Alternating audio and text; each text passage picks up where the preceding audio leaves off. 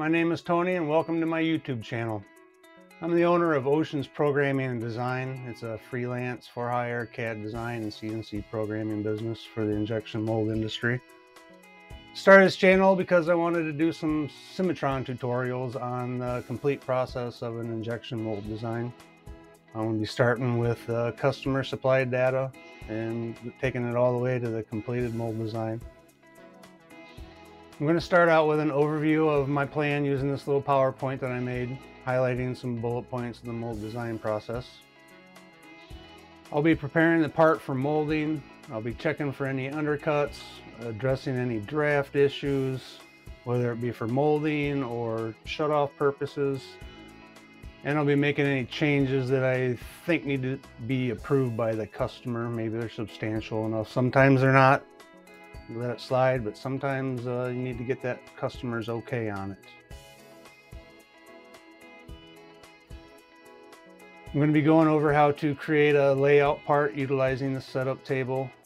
It's going to be a 4 parts per block, so we're going to do a 4-part layout UCS.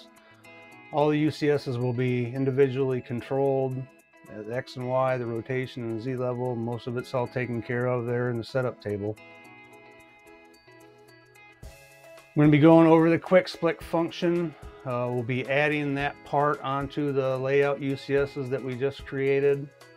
We'll be splitting the surfaces for shutoffs if need be, designating pull directions, and we'll be going over some parting line surfacing as well.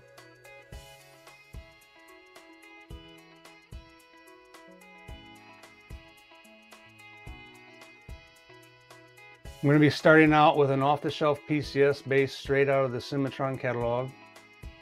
I'll be adding catalog parts, eye bolts, safety strap, springs, and I'm going to throw a thin switch in there. Components that you would want in all your design projects.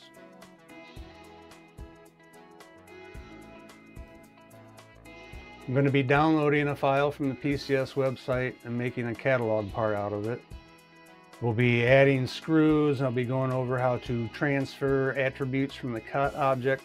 I like to have all the threaded holes in my mold design. I like to have them all the same color.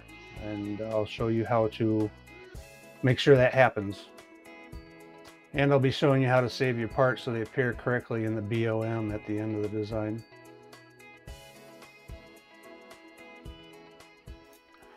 I'll show you how to create customizable cavity blocks utilizing the setup table, and then adding them to the mold design using the add duplicate function.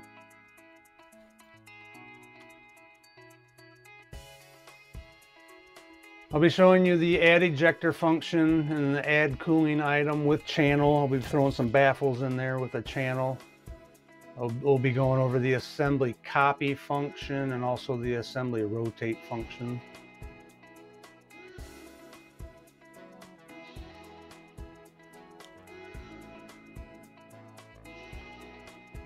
And then I'll be doing a simple motion analysis, checking to see if there's any collisions with the ejector clearance pockets.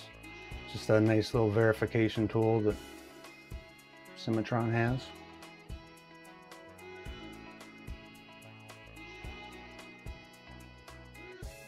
Finally, I'll be pulling a trode using one of the electrode templates and exporting it into NC. I'll go over how my templates are set up, maybe showing you some cool tips and tricks to make your programming a little easier and faster. Also have some pretty cool customized burn sheets and end sheets that I'll be going over as well. Well, that about does it for my overview here. Hopefully I'll be going over something that interests you, and you'll stick around to watch more. All right, let's get started. Okay, so we're going to start with the part modifications. As you can see, the customer's data came in must be automotive position. UCS is way off in the middle of nowhere. And the part will be skewed as well. I am familiar somewhat with this part. I've designed this mold before, so I know there's some issues that we need to take care of. The first thing I want to do is create a UCS so the part's not skewed. So I'm going to create UCS by geometry. I will pick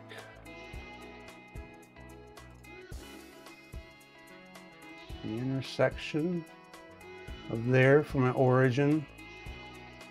I will pick that point there for my X.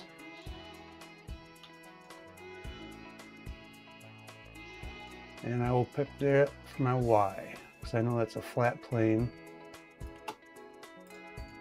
Okay, so now my part's not skewed. Some straight walls. Looks good. Now I'm going to place the UCS, and I'm going to go in the center of this arc right here. So go UCS by direction, and those are not arcs. So I'm going to have to come over here to modify fair solid.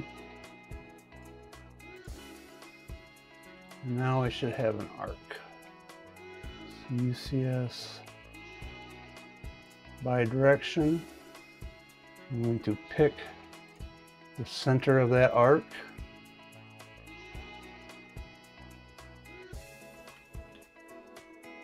And voila.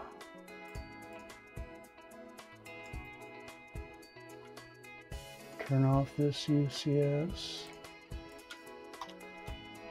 And I will save that.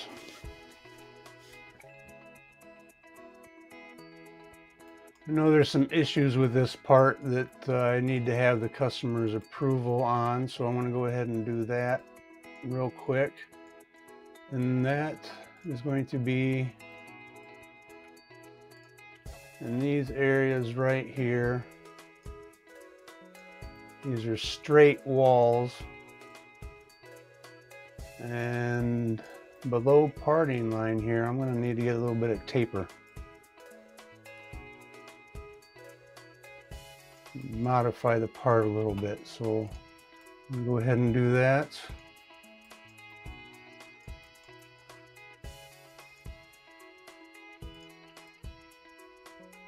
And create a swept surface.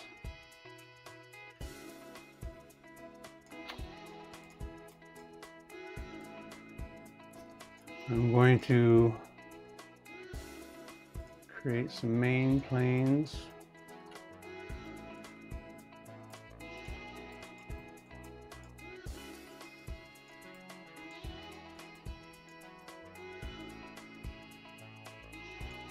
I'm going to do a split silhouette on that radius right there. Looking in the Z direction.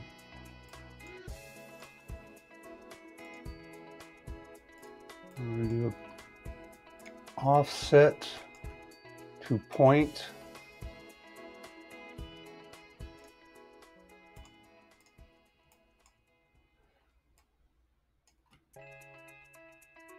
I'm going to split the faces. I got two areas here.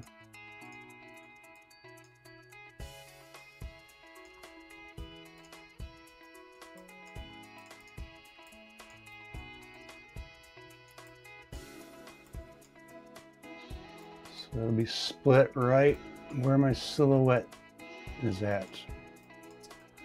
Now I'm going to create a swept surface in the Z direction.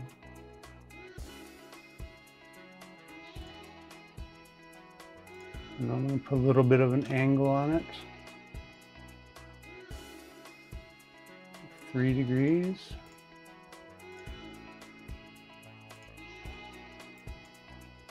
Z direction. There, I'm going to do the same thing to the other side.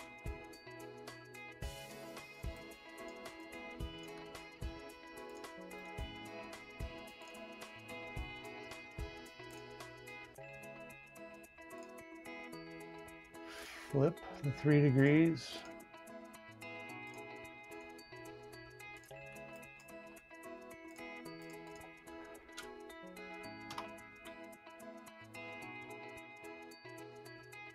And I'm going to do a replace face.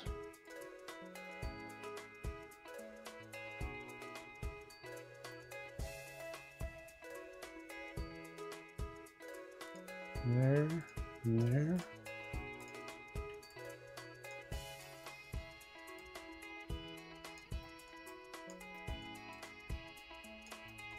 Replace that face, that face.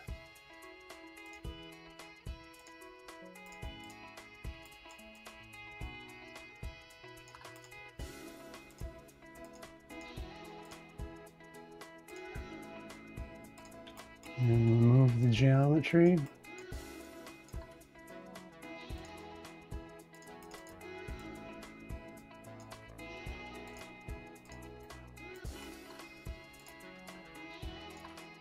Now I have a 3-degree wall going back straight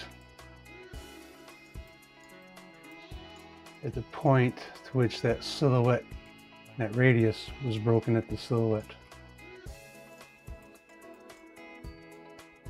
It's the only part modifications I need to make, but I feel like the customer needs to approve. So at this point, I would stop right here and send this part off to the customer and make sure that they're okay with it.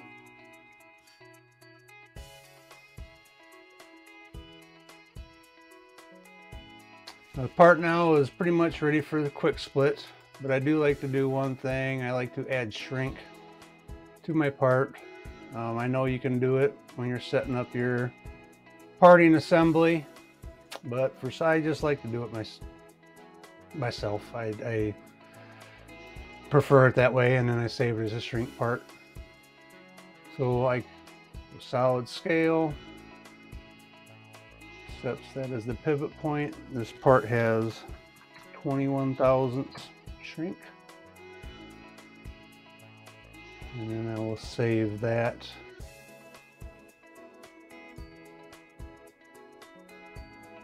As housing 021 shrink. I don't know why, I just like to do it myself, and for verification purposes, I guess. I don't know. The other way is perfectly fine. It's just me. So next thing we're going to want to do is create a layout part. So I just started a new part, nothing special. First thing I'm going to do is create a point on the main UCS right here. So I will do that, create a point. And then I want to move it linear.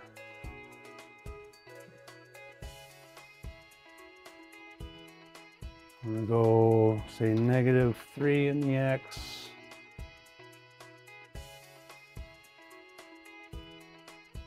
-3 in the X. And 2 in the Y.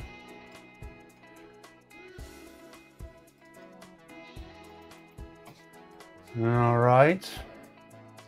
Now I will create a sketch on the XY plane, and I'll use that point as a reference.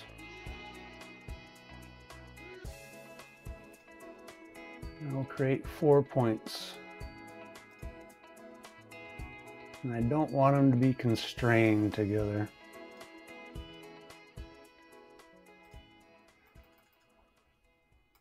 And I'll throw some dimensions on there.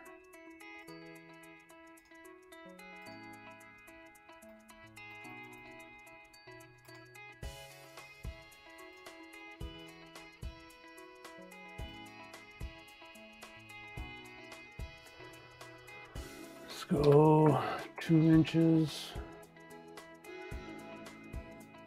I'm going to keep them the same numbers.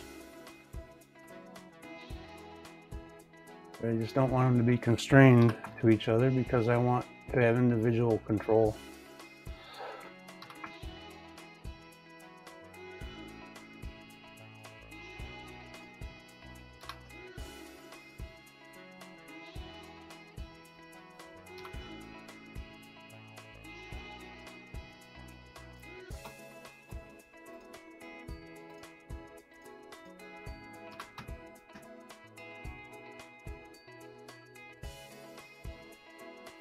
Now I can create the layout UCS.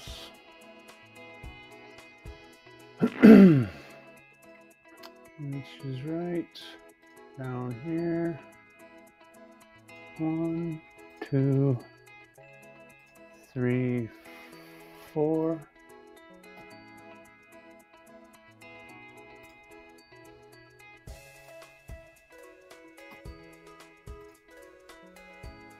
I'm going to go in and rename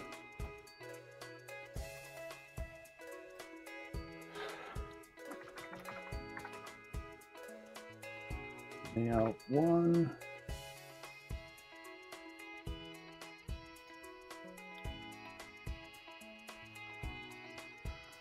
Layout 2.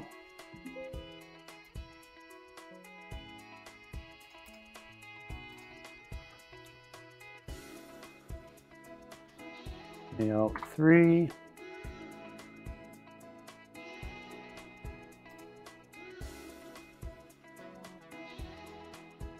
I like to put underscores in front of the name just so they stand out a little bit.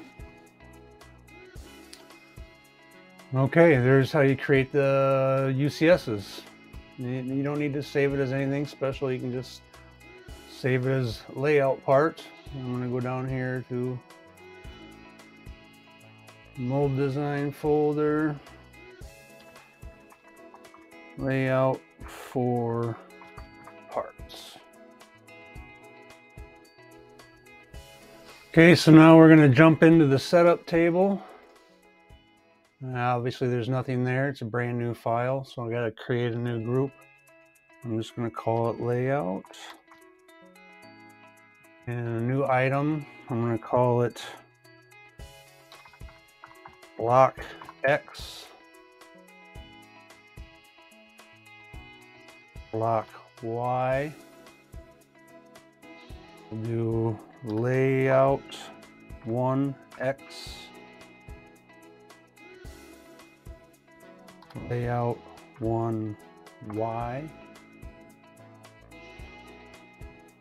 layout 1 rotation. We'll just start with that right there. Now I want to put some numbers in here so it numbers that are different than what my actual sketch is. So I'm going to put in -3, 4, 1, and 1. And the rotation we'll get into shortly. So accept that. Now if you go up here to your feature guide, double click on your linear move. Actually we're going to do the we'll do the layout UCS first. So now you can see, double click on the sketcher in your feature tree and you can see your dimensions pop up. Click on the dimension from setup table, layout 1X,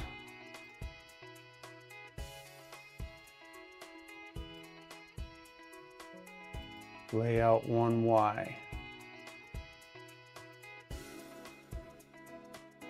Now I'm going to, from setup table, block X, from setup table, block Y. Update, there you go. So now I have control. Say I want my block -4 inches, 0 on the Y. There we go. I want my UCS, I want it to be 2 inches by 2 inches from the center of the block. Here we go. Now I'm going to go back in and do the same thing for the other layout UCSs.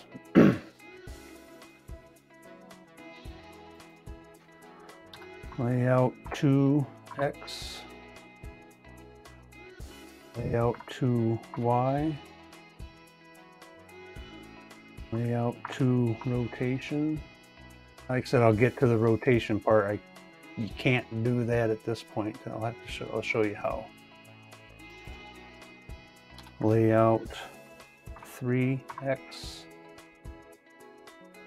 layout 3Y, layout 3 rotation, layout 4X, layout 4Y, layout 4 rotation. Okay, so now I'm just going to go back in and attach these numbers from setup table. Layout 2X,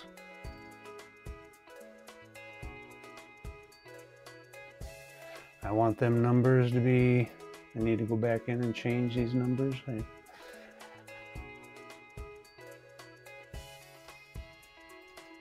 1, 1.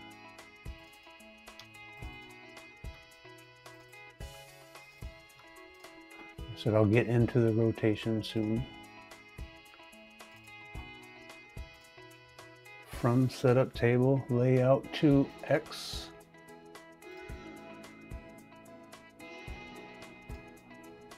Setup table, layout 2Y.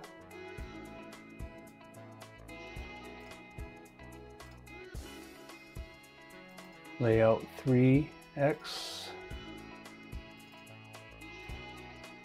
Layout 3Y.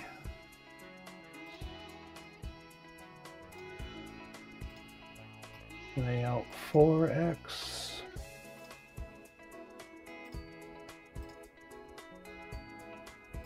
Layout 4Y. So now I can go back into the setup table. I have really full control over the positioning of the UCSs. Go 1 inch on the, goes it right where I want it. And then I can also, actually I'll create a UCS.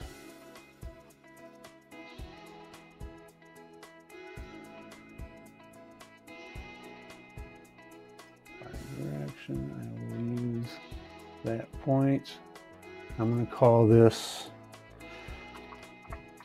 center of block. And you don't have to have that UCS in there, but it's a nice little reference. And I will save that. Now, as far as rotation goes, I'm going to move radial,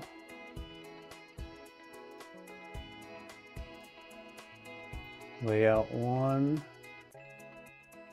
90.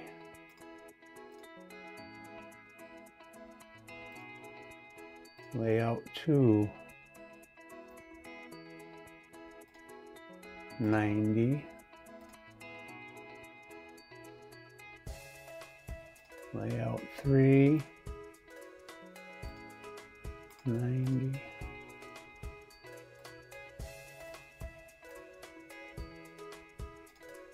Layout 4, 90. Now this here, I'm going to go into layout 1 rotation from setup table.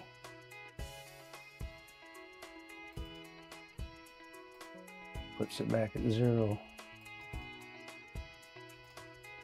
From setup table, layout 2 rotation, 0.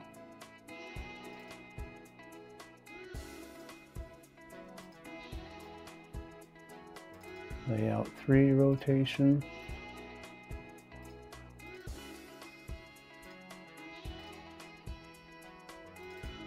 layout 4 rotation. So now you have control. Say I want to rotate layout 3 and layout 4 180 degrees. 180. 180. There you go. Now they're rotated 180 degrees. And I have full control over where I want these UCSs to be.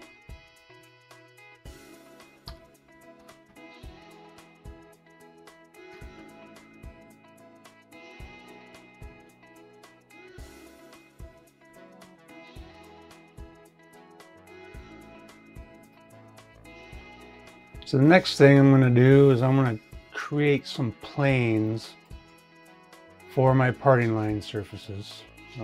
Sometimes you're creating parting line surfaces, it's nice to have a reference plane for sweeping a surface to or trimming a surface to. Guess I have it set up in my layout part, and we'll go ahead and do that. So I want to put in a few more items here. I want to put in a parting line surface X positive, parting line surface X negative, parting line surface Y positive,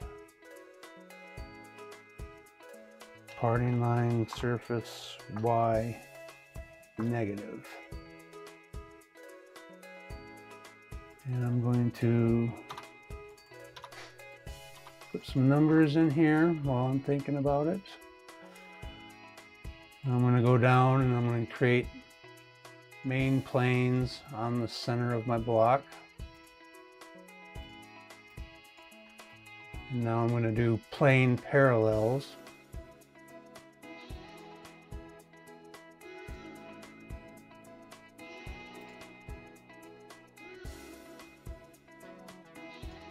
X positive, X negative, Y positive, Y negative. So I'm going to go in here to my X positive,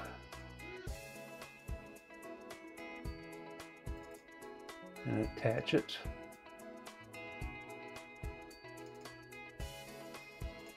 Attach this to my X negative.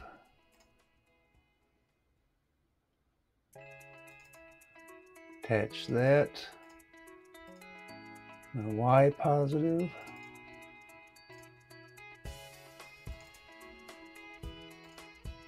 Attach that to the Y negative.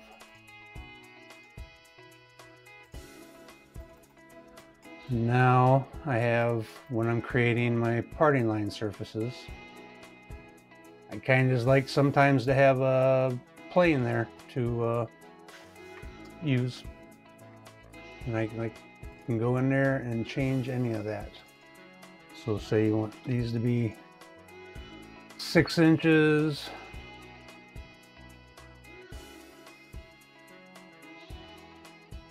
There you go. And you'll see how I utilize them when I start doing my parting line split and parting line surfaces. You'll notice that I used abbreviations for my new items over here just to save some time. But you can, like say, layout 1X. You can type out layout 1X. It's perfectly fine up here. But you can also type it down here in the description, and that is to help keep the formulas shorter. I will show you an example of that. So let's say my parting line surface Y positive. Right now it's just a value, so I just pulled it in from the plane parallel. I can change that to a formula.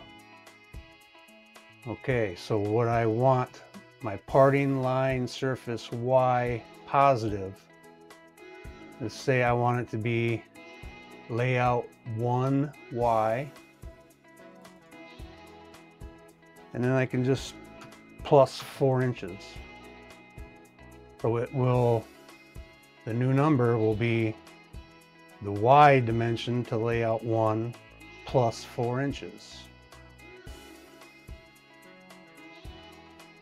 If you noticed, my parting line surface jumped out there. And that helps, having the short names helps keep the formula short up here. These setup tables can get really in depth to where you're using a lot of information, and that formula can get really long.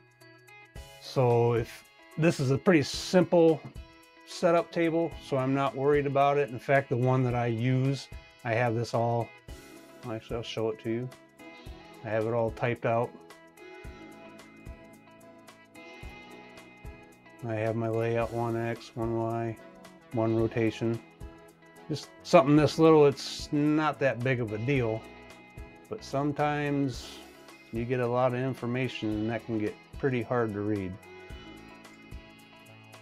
Another thing that I guess I do is I will highlight everything, add folder, and edit this in setup table. I'll save that. That way it keeps your featured tree clear, and there's really not much that you need from there once you got it all set up in the table. If you've noticed, I don't have anything in here for the Z value on any of the UCSs. That is done by editing the layout UCS.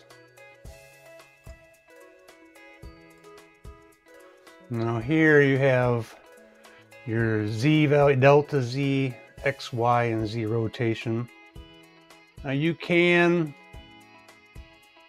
rotate them globally, but I like to have it in the setup table so I can have it done on the fly. These are global numbers, so that will change all your UCSs at the same time. Or you can click on each. Say you have this is fine, global numbers are fine for if you have a 4 cavity tool. But say you have a 1 plus 1 plus 1 plus 1, where there are 4 different parts. It's really nice to be able to control all of your UCSs separately.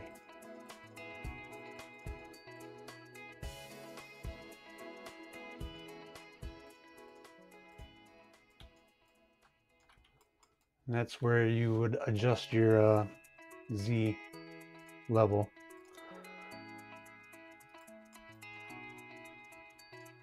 Now on the setup block, all of my layout X's and Y's, they're referenced from the center of the block. You can't, the way this is set up, you can't use a negative number. So say your layout 1X, I have it as 1 inch from the center of the block. Now let's go with layout 2X.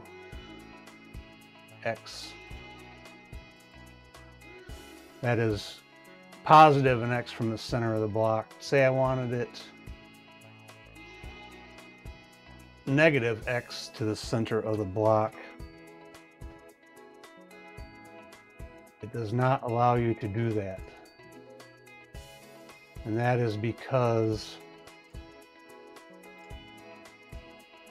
you can't put in a negative number in the sketcher. Those numbers are all driven off of the sketcher numbers. If you wanted the ability to move your UCSs to a negative number, you would have to, kind of like I did up here with my move linear, that does allow a negative number. You can move something -2. You would have to create a point at the center of the block and then do another move linear with that point that you just created and use that for your setup table. That way that would allow you to use a negative number, but I've never really had an instance where I needed to do that. So I just keep it this way. This can easily be changed. You know, this is for a four parts. You could easily change it to 2. I guess it would take more work to make it 8, but it's easy to delete stuff. So say you only had a 2-part mold.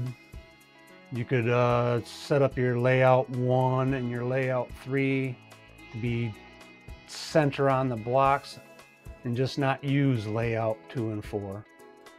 But yeah, you can easily change this layout part to 1 cavity or 4 cavities. It's very, very simple to do. You can go in and delete things if you want, or you can leave it in there. You just don't use it. All right, well, I think I'm going to wrap up part 1 of my mold design videos. In the next video, I will be prepping a mold base for the project, and that will have a thin switch in it, so we'll be going over how to create a catalog mechanism.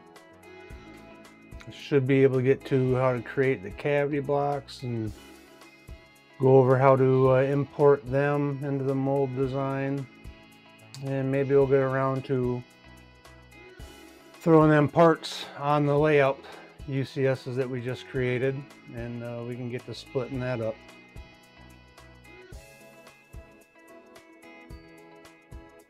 I'm just showing you the way that I do things. It's not necessarily the right way, but it works for me. If you see anything that I'm doing that I should be doing a different way or a better way, please let me know. I take criticism well, and I'm always looking to get better. I hope you guys learned something. Please comment below if there's anything that you'd like to see. So please let me know if there's anything that you are not too sure about, and I can maybe help you out with that. At the time of this video, I have 0 subscribers. Please like and share. You know what to do. And again, my name is Tony with Oceans Programming and Design. I'm a freelance mold designer and programmer. If you or your company have a mold project that you need help with, please feel free to reach out and get a quote. Thank you for watching.